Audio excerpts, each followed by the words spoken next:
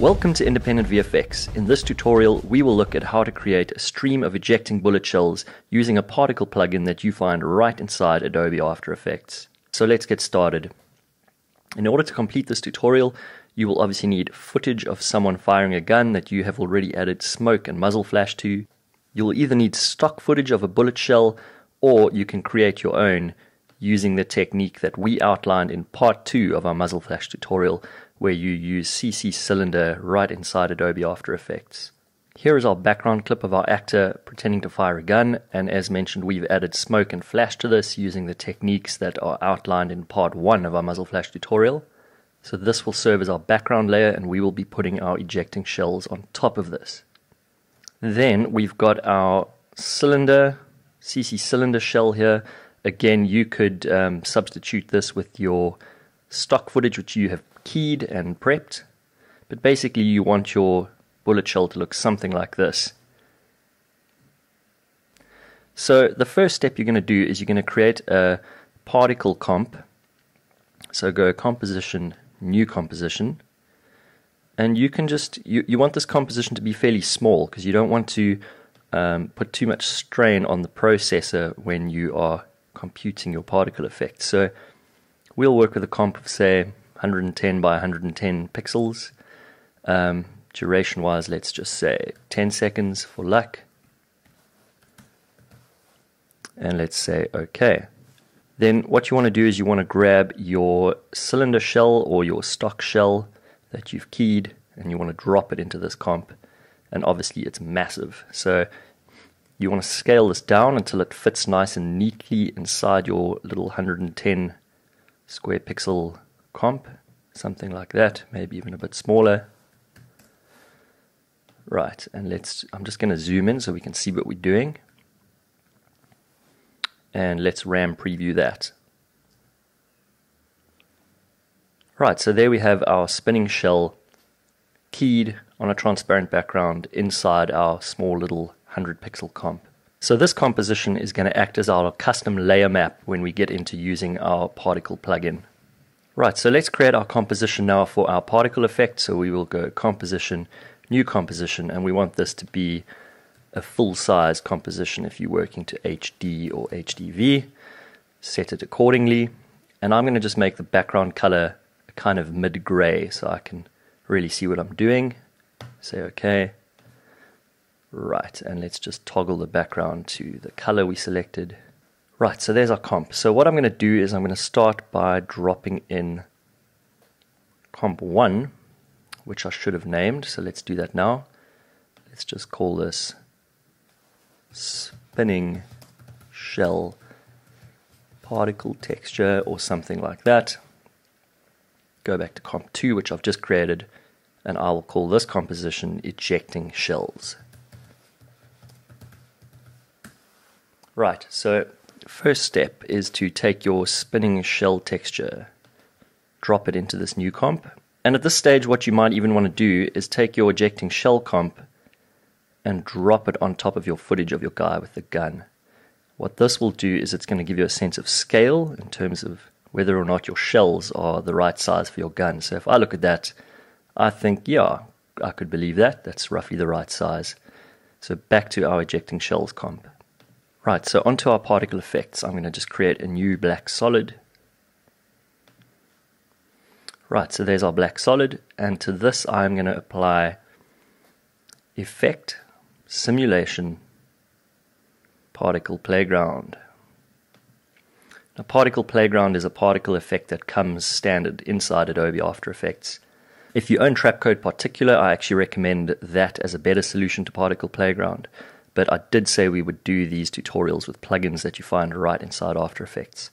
So let's get started. We've applied our particle playground effect, and you can see by default it's pushing out these red particles. So the first step we want to do, let's switch off the visibility on our spinning shell texture, which is at the bottom. Click back on our particle layer, and let's go here to where it says layer map. And let's tell it to use layer spinning shell particle texture. And now if I scrub through, you can see it's spitting out hundreds of copies of our bullet shell. So we're going to just change this to relative random, the time offset. What that'll do is it'll pick different moments in our animation, so all the shells are not perfectly aligned. And what you'll need to do here actually is put in a random offset amount. So I'll just say 1.5.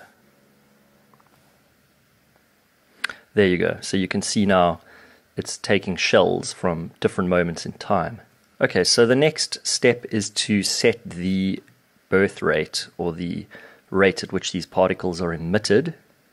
You can see here at the moment it's saying particles per second 60. Now you can be really scientific about this and go and research the rate of fire of the gun that you're animating, but you don't really need to do that. You can kind of just pick a value that feels right. So I'm going to say 10 particles per second. Is probably a value that would work fairly well for most guns, or automatic guns. Then what you need to do is turn this velocity right up. But before I do that, I'm just going to take direction random to 0, and I'm going to take velocity random to 0. Right, and I'm going to turn this velocity up. Again, you can experiment with values here, but I've found that for me and this particular setup, the value of 3,300 works quite nicely. And let's RAM preview that. So you can see these shells are being generated now at a rate of 10 every second, and at the moment they're shooting straight up with a force or a velocity of 3,300. So let's start. I'm going to start by moving the position where they get generated off to the right here, so that they've got room to kind of perform and behave in the way I want them to. So I'm going to start by setting this position to somewhere here. And then the next step is I need to change the direction that they leave the emission point from. So I'm going to change my direction. If I had to change that to -90, now you can see the shells are coming out in a horizontal stream. So I don't want them to be that horizontal. I want a trajectory that kind of comes out at probably around 45 degrees. So that's probably a little bit too extreme. So let's try -40. Okay, and now you'll notice the shells are just being ejected and they kind of infinitely flying off out of the screen. So we need to add gravity. So let's open up our gravity controller here.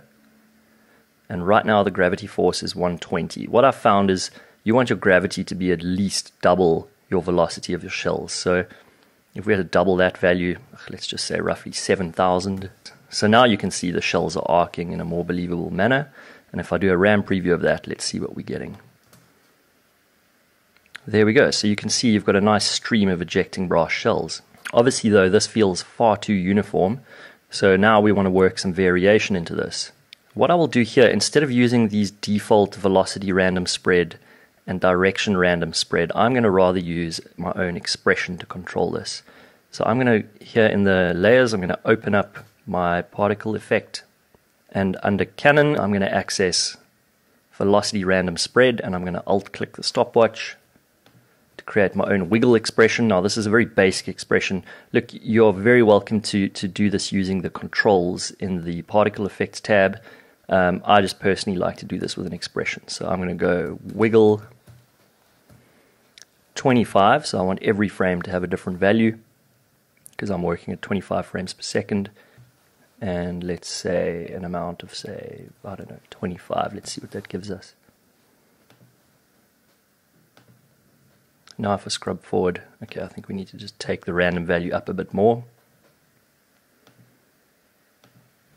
Okay, there we go. That seems to be working a bit of randomness into the arc of our shells. And the next randomness I want to add is to the velocity channel. So I will alt-click the velocity random spread. And again, I'll say wiggle 25 times a second because I want every frame to be different. And I will try a value of, I don't know, about 300. Right, so there we can see our shells are now being ejected with some kind of randomness to them, which is great. What I want to do now is start positioning this in my master comp. So I'm going to just scrub forward to where I'm going to just switch the ejecting shells off quickly. Scrub forward to where the shooting starts, which is about here.